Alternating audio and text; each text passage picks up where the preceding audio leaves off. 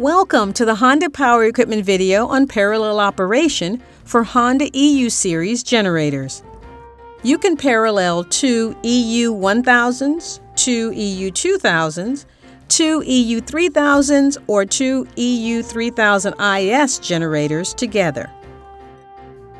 You can also parallel a regular EU2000 with an EU3000 amp companion designed for use with an RV. Honda parallel cables are model specific and should only be used with the generator they were designed for. Contact your local authorized Honda dealer to purchase the correct parallel cables for your generators. Position the two generators near each other so the parallel cable can reach both units.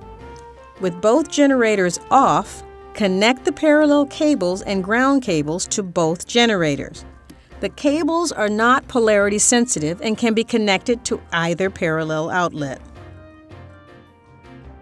Before starting your generators, be aware that engines emit poisonous carbon monoxide, a colorless, odorless gas that you cannot see or smell.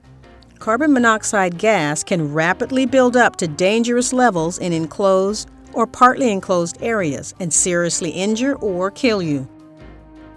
Whenever you run your generator, make sure it is located outside, far away from any doors or windows. Always check the oil level in your generators before every use. Start both generators using the normal starting procedure. Make sure the eco throttle switches are in the same position and both green output indicator lights are on. Make sure the combined electrical ratings of the appliances do not exceed the combined rating of the generators.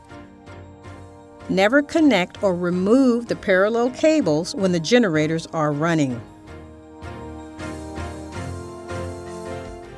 To stop the generators, turn off or disconnect all appliances and turn the engine switches off. This concludes the video tutorial on parallel operation for Honda EU series generators. Refer to the owner's manual for more detail on the processes shown in this video. For additional resources, visit us at powerequipment.honda.com.